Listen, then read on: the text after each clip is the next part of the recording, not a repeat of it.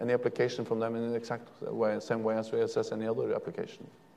Thank you, Secretary General. Okay, you've been warmed up. We're ready to unleash the audience. We have about 15 minutes. If it's okay, can we bundle a few questions, and perhaps that will be most efficient. If you could please identify yourself and your affiliation.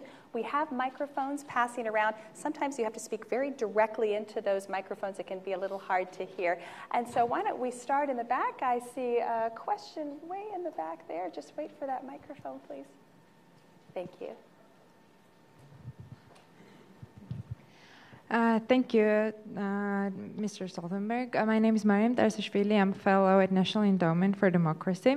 First of all, I should recall that I had pleasure to meeting you a few years ago in Oslo and Utøya while I was a young activist of Social Democrats in Georgia. Well, now my question, I applied with this question for the NATO Defense College Fellowship, but I was denied, and I have a hope now that you would help me to find an answer. To find an answer for this question.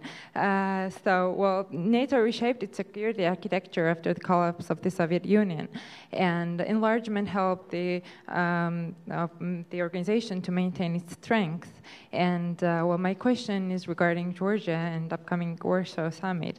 Would you think that Georgia would make another step towards membership? I mean, membership action plan, or if not, what would you say would be for Georgia? Like, what would Georgia benefit from long-term partnership versus membership? Thank you. This would be a good time to ask you for internships, I bet. It's the Eric, right there. Thank you. Eric Pappberg from the McCain Institute. Thank you for your words, Secretary General. I wanted to see if I could push you a little bit on the issue of Sweden and Finland. Obviously, we've had a lot of developments taking place since the Wales summit with enhanced partnership and MOU on host nation support. How do you see this relationship going forward as a partnership?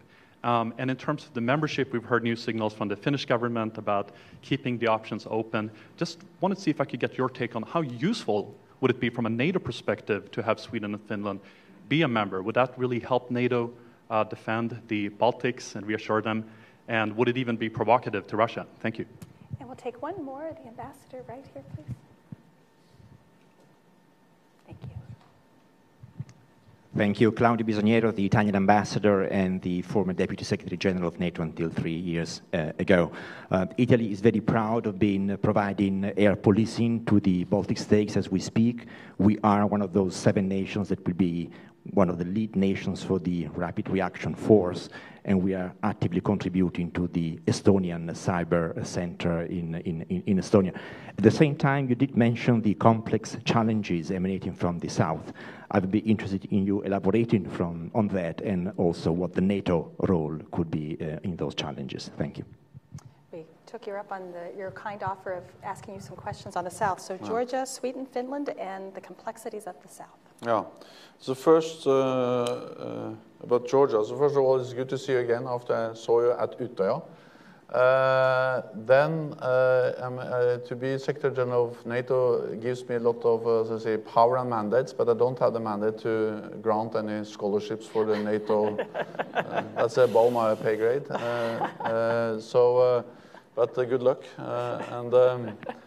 But then on enlargement, what we have is that we have a very close partnership with Georgia. We are in the process of implementing the substantial package, which is expanding further the cooperation and the partnership with Georgia.